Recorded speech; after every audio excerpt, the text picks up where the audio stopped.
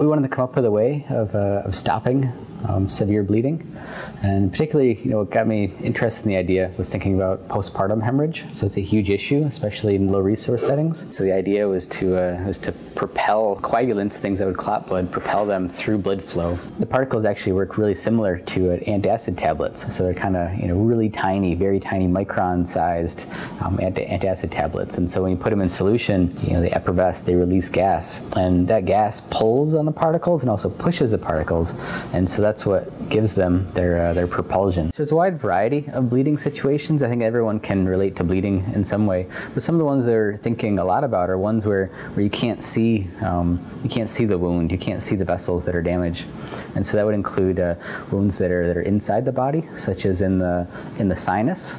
So during endoscopic surgery, when you can't see where the wound is, but you're going with an endoscope into the sinus, I think those are the type of bleeds you could treat. The areas that we're really focusing on are postpartum hemorrhage, so in the uterus after childbirth, where you can't see the damaged vessels, but you could put the powder into that area, and yeah, the particles could propel, and they could find those damaged vessels. And then trauma from car accidents or battlefield, combat trauma is another area that we're interested in using this agent.